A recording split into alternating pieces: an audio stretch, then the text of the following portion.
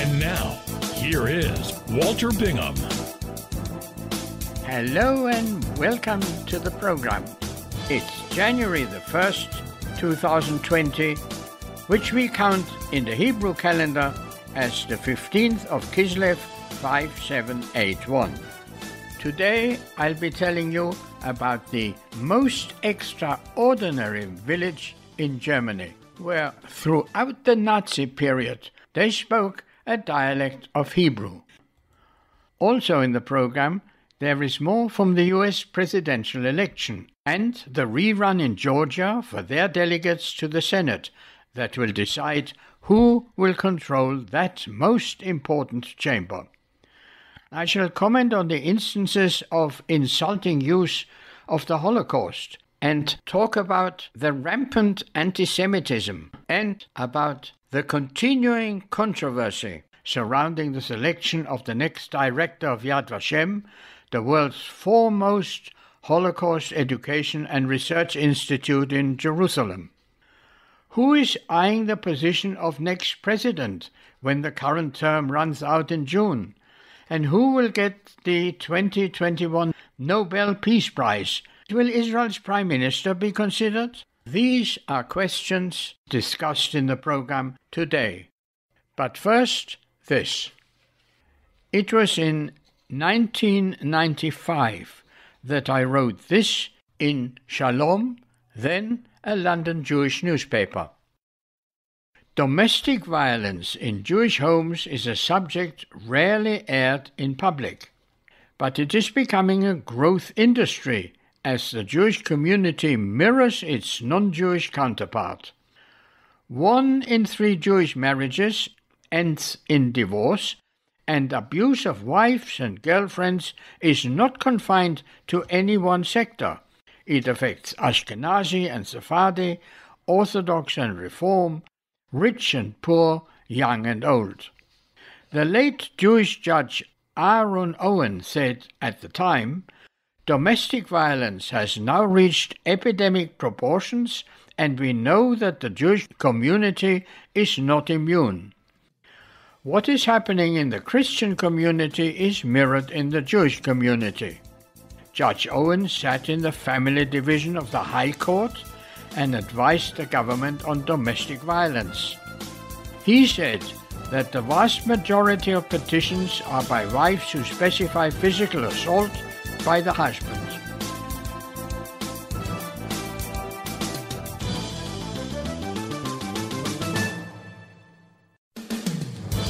And now, here is Walter Bingham. The vast majority of petitions to the court are by wives who specify physical assault by the husband. Research suggests that violent relationships often involve several cycles. During the buyback or honeymoon phases, the batterer can be a loving and attentive partner. Judge Owen accused the Jewish community of dismissing domestic violence as a problem because it happens behind closed doors. Research at the time revealed that in the USA, between 10% and 20% are affected by this problem. An article in the Jewish Report of 1994 states, quote, 200,000 Israeli women were victims of domestic violence, and when counting the children, nearly 1 million people live in an atmosphere of terror and violence. One of the most worrying aspects of this issue is the way in which Jewish families seem to protect the abuser and bring pressure to bear on the victim. To break out of the family is the worst sin a woman can commit. It's like tearing up the moral fabric of society. This is how the book All My Fault by Didi Glass describes the perception battered women have of themselves. When a bullying man brainwashes his partner into feeling that she is worthless without him, too much of the world stands behind him, writes Didi Glass, who compares misogyny to antisemitism. Quote, if men wouldn't fear women, they wouldn't want to demonize, imprison and abuse them. Unfortunately, a grim proportion of apparently happy families are hiding the secret abuse. Women who have lived with violent men experience severe emotional trauma in addition to their physical injuries. Judge Owen has called for rabbis and ministers to get training in how to deal with domestic violence and appeal to the community to start responding to it. All this was written in 1995. On November 25th, it was International Day for the Elimination of Violence Against Women, and it's no coincidence that domestic violence is again making headlines in the Israeli media. The lockdowns occasioned by the COVID pandemic is confining families, some with many children, to their apartments for days on end, and that causes friction. Family members are unable to exercise freedom of choice to follow their favorite pastime and compete for space in the home. Parents who cannot go out to work or are unemployed get frustrated, begin to quarrel, and violence follows. With everyone continually at home, separation of the sexes becomes difficult, and that leads to sexual abuse and incest within the family. According to the Rape Crisis Center in Israel, 62% of sexual violence was against minors. Knesset member Yoav Segalovich found that 50% of psychiatric inpatients have a history of sexual assault, and the health ministry is not doing enough to deal with such trauma. Domestic violence increases exponentially with the continuance of COVID restrictions. There has always been an element of this abuse behind locked doors that has never been reported to police, but because of COVID, the reported numbers have doubled, but the real extent of the problem can only be estimated. The consequences will manifest themselves in years to come. During this week's visit by Prime Minister Netanyahu and his wife Sarah to a Witzo shelter for women victims of domestic violence, the Prime Minister said, "This problem has increased during the coronavirus period. Therefore, we have given 10 million shekel supplement as first aid. I've already directed work to be done on establishing an authority to deal with violence in the family." And to the women of Israel, Netanyahu said, "Do not sit at home. Do not accept this violence as given. Take action. Tell about it. Go out. You do not have to live like this, and we will do everything to help you." Mrs. Netanyahu talked about her many visits to such shelters and stressed that when a woman complains about violence by her husband or threats to kill her, it must be taken seriously, and she must be helped. Those who were not believed eventually left home in plastic bags. If you ever find yourself in southern Germany, make a point of visiting Schopfloch. Although it is located on a quiet, romantic road just south of Rothenburg and between Feuchtwangen and Dinkelsbühl in Bavaria, Schopfloch does not attract much of a tourist trade. With neither walls nor cobbled market squares, it's a fairly quiet village, in many ways typical of the villages to which Jews retreated in the Middle Ages when they were expelled from nearby main cities. Jews lived in the village for many centuries.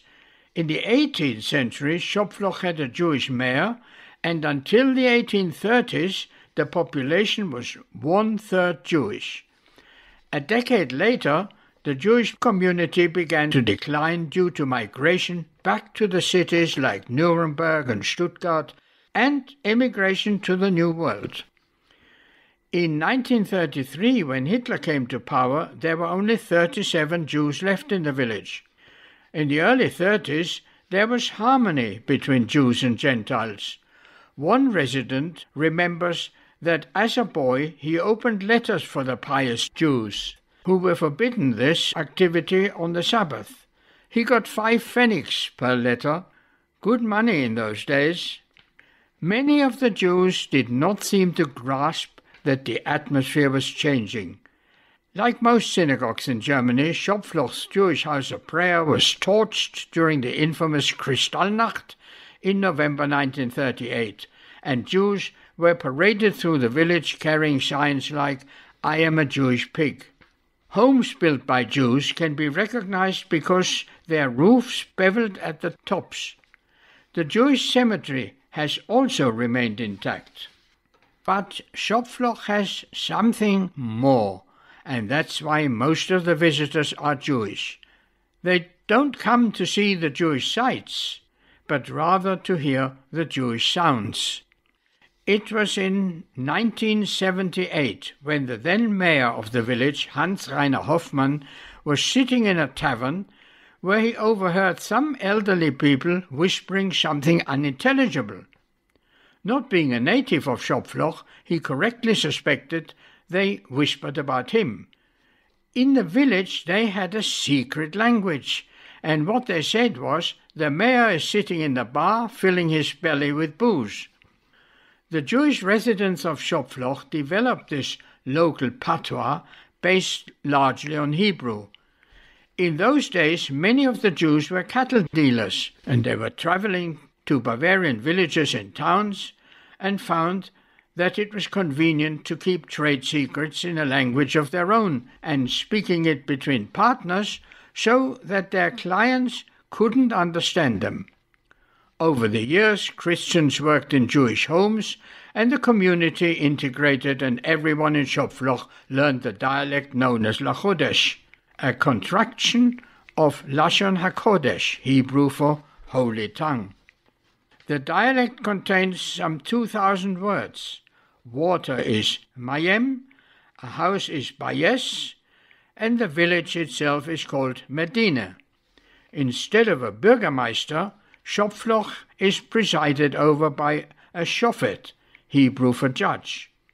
Only a few old Schopflochers speak Lachudish, but there is a movement to retain this history. So today's mayor, Oswald Czech, is interested to teach it to the children. At carnival time in Schopfloch, for instance, children sing a ditty called Lachudish is really not so hard, in which the Hebrew and Yiddish words are momentarily revived. Here are a few more examples of Lachudish. Door is delet, doubtful, user, large is godel, enough is dayen, red is adom, work is meloche, rest is menuche, heaven is shomayim, and the numbers are olf, beis, gimel, dolet, hey, wof, yus, olf, and so on. For Hebrew speakers, shocha mayim lo kulev is black coffee, literally black water, no milk. Think about it. Or kasherosh, pig's head. Or alle gimel dof. All three are good. Lachudish was spoken in Schopfloch right through the Hitler era. That's particularly interesting because the Nazis replaced all words of foreign origin with German words. And now I have on the telephone, speaking from his office in Schopfloch, the mayor, Mr. Oswald Czech. Welcome to the program, Mayor Czech. Hello, Mr. Bingham.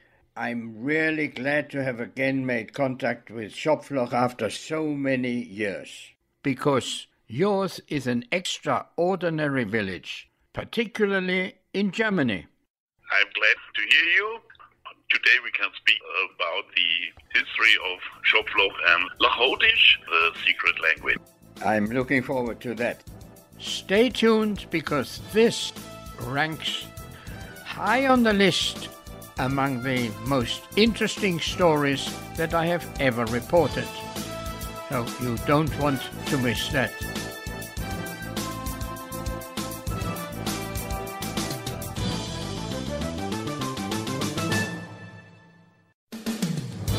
And now, here is Walter Bingham. And now I have on the telephone, speaking from Schopfloch, the mayor, Mr. Oswald Czech.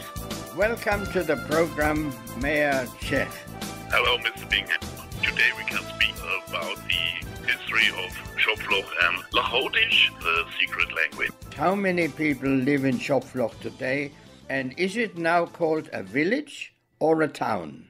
It's always called a village, but today they live nearly 3,000 inhabitants. Do you have any Jews living there? No. And is Lachodisch still spoken? Yes, some words are still spoken. About 80 or 100 words are known in the language, in the idiom of the inhabitants. So are those words used in the context of daily normal conversation? Yes. For example, my name is not Mayor, my name is Schofet. They still call you the Schofet? Yes. I see. And the children are the Kone, or the dog is a Kale. That's Hebrew, really. What are you doing to keep the language alive?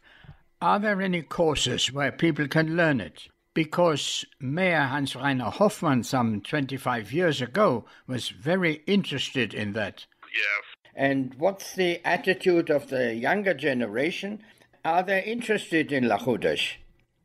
Yes, there are some courses in the school or in the kindergarten for the children is very interested because the name is for children is Kone. The book that Mayor Hoffmann published also lists the word Yelet for child, which is pure Hebrew. Yeah, they want to listen these words. There are some lessons, some courses, yes. Do you yourself speak any Lachodisch that you called the secret language? Well, I know a lot of words, or the number a little.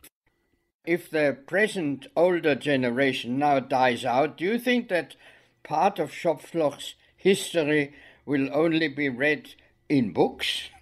I hope not. We do something, for example, our Carnival Club words in the program, so we try to defend it to be forgotten. Because Lachodisch is a Jewish-based language, and because in Germany there's quite a lot of antisemitism, does the attitude about Jews, that exists in any form in Schopfloch? No, in Schopfloch live the Jewish people since 500 years. And it started in the 14th century.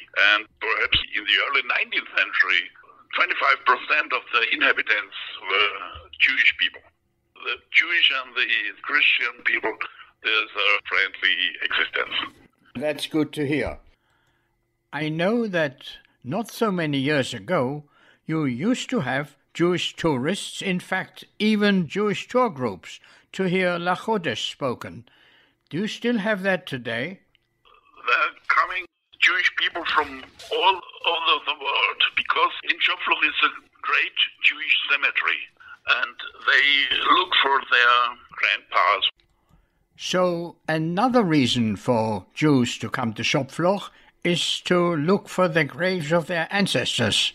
Yes, and now we have a big project to document the tombstones in that cemetery. And we put it in a data bank in the World Wide Web. We want to translate the Hebrew transcription of the tombstones, the Arctic style, and the biographic dates from the persons. So it's a big project sponsored by the EU, European money. The project is nearly finished. I repeat, the project is not finished. And you can see it in the World Wide Web. In English, it's jewish-cemetery-schopfloch.de. When you see the word website, click on the German title. There you can do research. Do you have any hotels in Schopfloch? Yes, we have little hotels, or in Dingelsbühl nearby there are hotels. But if you get Jewish visitors who want to eat kosher, are there any such facilities? Yes, because the restaurant is able to do kosher eating. In 2013, Michael Hanan from TV Productions from Haifa DVT Productions made a film over the language Lachodish.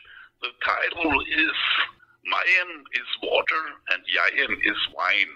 When he lived here, he come eating kosher. Wonderful. So you are interested in Jewish tourism? Yeah, of course. What's the main occupation of the people in Schopfloch? Tourism would be very nice, but do they go out of the village to work? In Schopfloch there are perhaps 600 places for working. Is there no industry or agriculture? Handwerk. Trades and craftsmen. I know agriculture. Agriculture in the little villages outside of Schopfloch, yes, but in Schopfloch himself not. I know that in the old days there was a Jewish school in Schopfloch and there was a synagogue in one of the main roads. What happened to those buildings? The Jewish schoolhouse is here, but it is in private owner. It's closed. And the synagogue was destroyed in 1938. That was during the terrible Kristallnacht. And there's only the places. And in the cemetery, the Tahara house is also destroyed. That's the chapel. Are the gates of the cemetery locked to prevent vandalism by, let's say, neo-Nazis or other Jew haters? The gate is locked, but you can get a key and you can visit the cemetery. We have no destroy by neo-Nazis, and I'm very proud that this doesn't happen. If people want to get in touch with you and ask questions about the graves of their family, how do they reach you?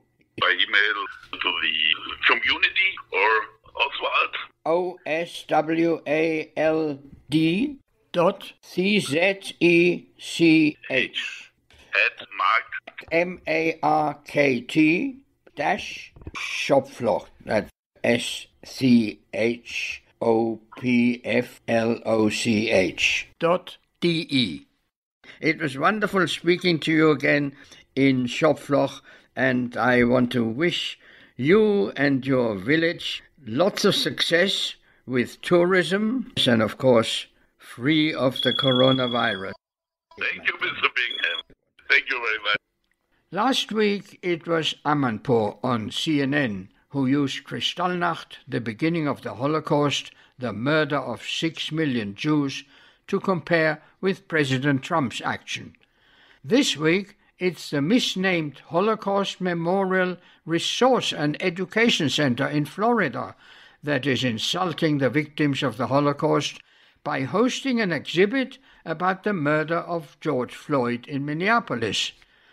That, by implication, is to elevate the killing of Floyd, a petty criminal, however unjustified, to the historic level of the Holocaust of 6 million innocent women and men, including 1.5 million children, an event that will be recorded in the history books for generations. Who knows to what depth these pseudo-intellectuals will sink next week? My experience of living in Germany in the early 1930s tells me that today the Jews of Europe are living in a dream world if they believe that their comfortable life will continue and that the current wave of antisemitism is a temporary phase that is best ignored and will be defeated in the same way that the Jew-hating leader of the British Labour Party, Jeremy Corbyn, was ousted. One only needs to study the statistics to see that antisemitism is on the rise.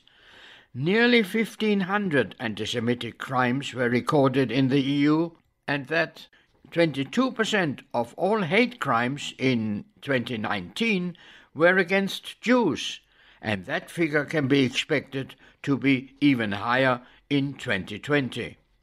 In an interview on I-24 television, The chief executive of the Campaign Against Antisemitism, Gideon Falter, had this to say.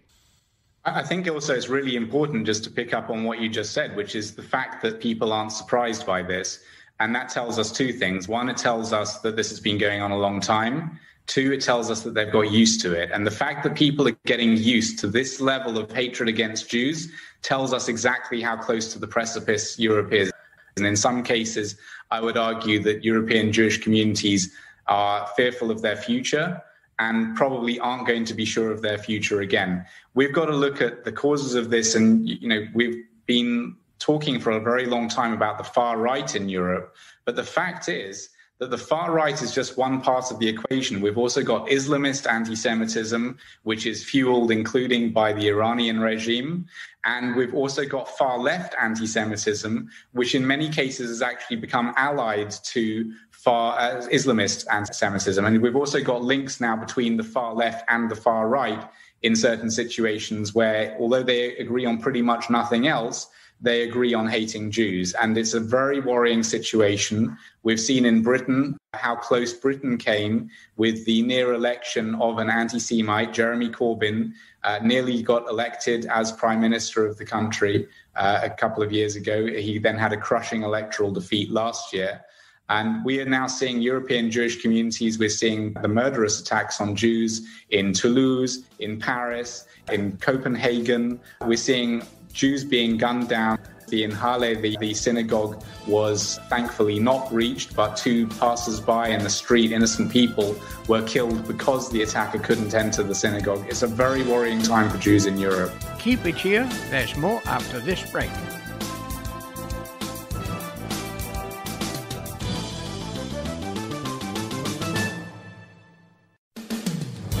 And now, here is Walter Bingham. So one of the things that we do at Campaign Against Antisemitism is that we monitor antisemitism and the activity of anti-Semites. And one of the things that we're finding so concerning is that previously anti-Semites would meet offline largely, and they would share their ideas with smaller groups of people offline. Now what's been going on for the last several years is anti-Semites moving online and inciting hatred against Jews online. Now the problem is that the pandemic has caused even more of them to move online than before. Many people who were resistant to moving online now have no option. So actually we're seeing anti-Semitism moving online at an accelerated rate. And that is very worrying because these anti-Semites have access to far larger audiences online than they do offline. So Campaign Against Anti-Semitism referred the Labour Party to the UK's Equality and Human Rights Watchdog. And the report that has just been published by that watchdog basically says that under Jeremy Corbyn, anti-Semitism became institutionalized within the Labour Party. And just to break that down for your viewers, the Labour Party used to be the most fiercely anti-racist political party in the UK. The institutionalization of anti-Semitism essentially means that anti-Semitism became part of the system within the Labour Party. And the Labour Party actually became of itself a force for spreading and harboring anti-Semites. So it's been a very turbulent time. But what we've also seen is that the British electorate absolutely out of hand rejected Jeremy Corbyn. It was one of the worst performances for a Labour politician, I think, in 85 years. So it was an absolutely crushing defeat for Jeremy Corbyn. And part of the reason for that was that British people, even British people who hadn't ever met a Jew, remember the Jewish community in Britain is small, it's only 250,000 people. The British people rejected anti-Semitism. They did not like it, and they rejected the party and the political leader who was espousing it.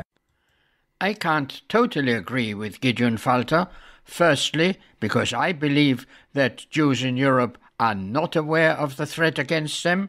And secondly, it was not only anti-Semitism, but mainly Corbyn's far-left policy why the British people rejected him. Winston Churchill famously said, "You can always trust the Americans to do the right thing after they've tried everything else." What that will be depends on which side you're on. As a complete rerun of the total election is not provided for in the American Constitution, And I learned this from a listener. It looks from here that all that can be achieved by the Trump team's continuing fight is to reduce Biden's majority, which will not alter the result. The Republicans now need to concentrate on the Senate seat rerun in Georgia.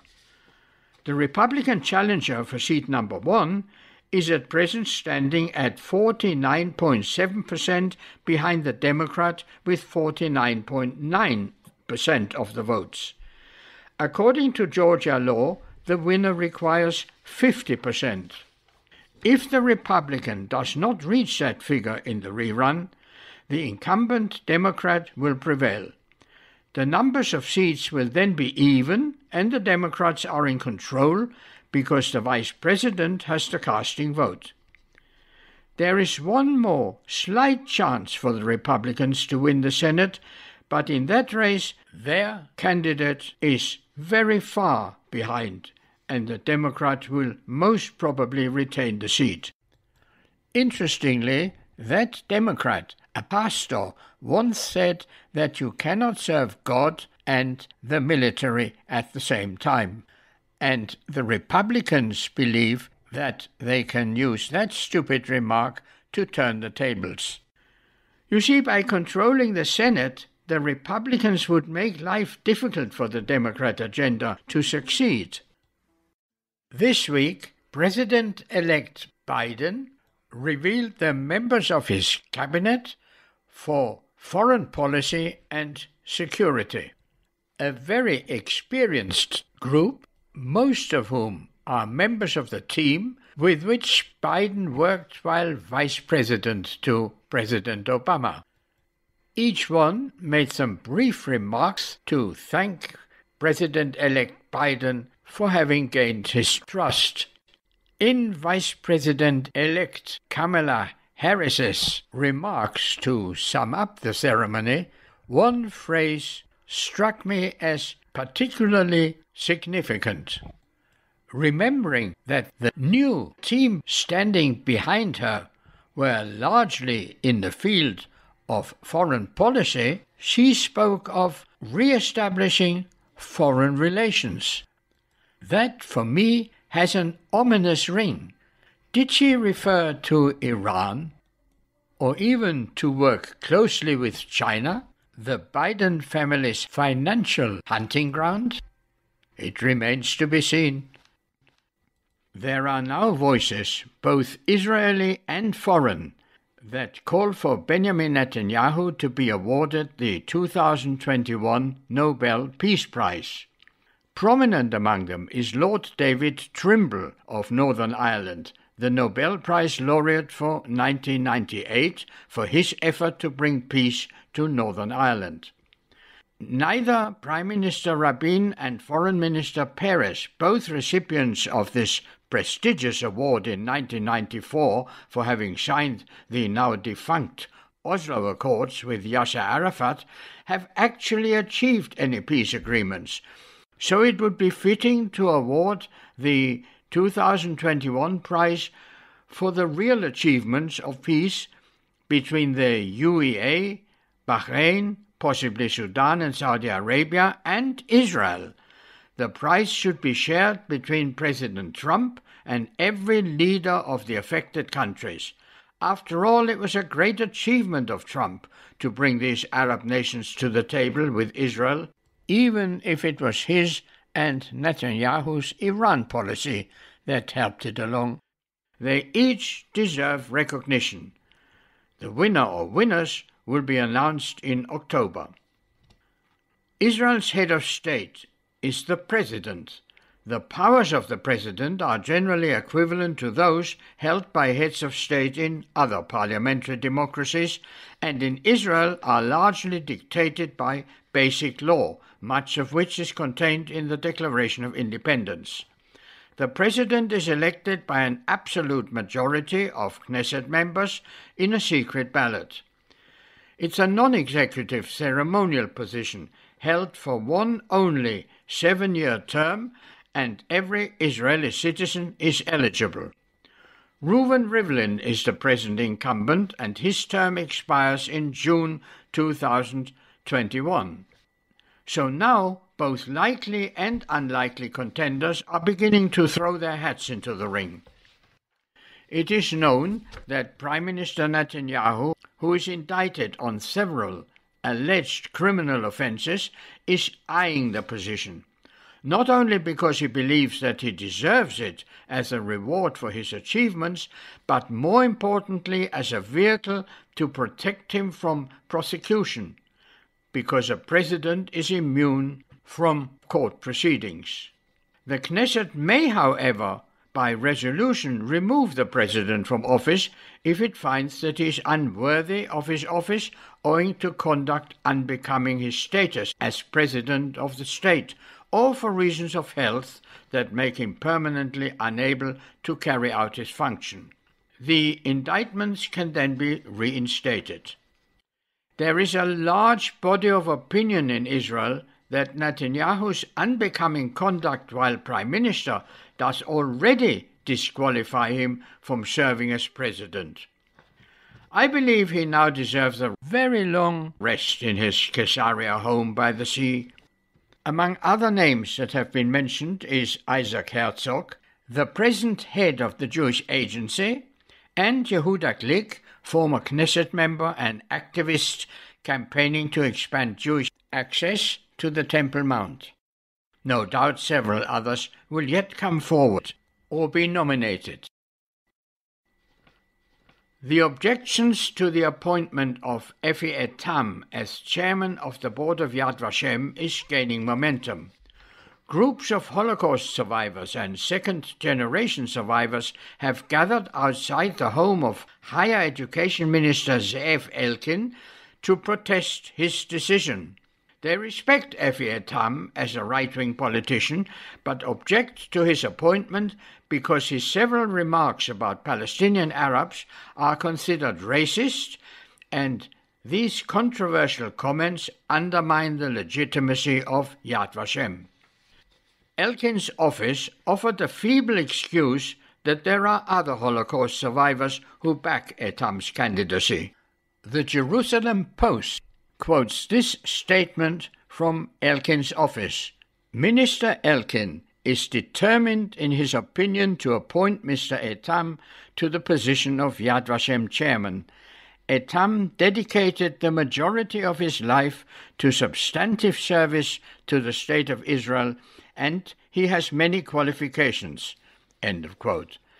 Well, Minister Elkin, there is no dispute that Etam has many qualifications, but none in the field of education, and specifically none in Holocaust research and education.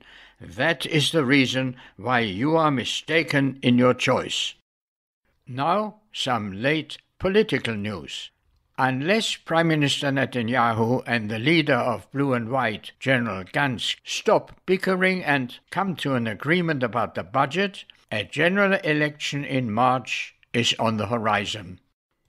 And to end, here is an important security announcement. In light of the assassination of Iran's most senior nuclear scientist, Mohsen Fakhrizadeh, that is blamed on Israel, it is suggested to be aware of all suspicious activity around your environment. This includes vehicles, individuals, and unattended objects. Do not have a preconceived idea of who a suspicious person may be. The individual can be of any age, gender, or race. Be mindful of what a proxy is. They can be any individual of any gender, age, or ethnicity who either knowingly or unknowingly has been sent by a terror organization to gather hostile reconnaissance on an installation or attempt to gain access to an installation, and therefore question any suspicious individuals or anyone possibly gathering information outside your home or office or place of work. It is critical that these concerns are taken seriously and that strong and effective security on the grounds is enforced.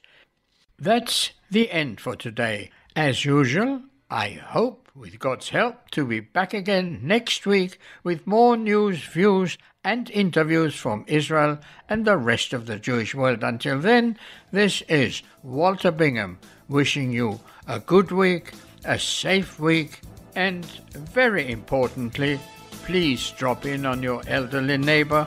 In these COVID times, it's even more important. I do hope you heed my regular appeals. Thank you. Goodbye.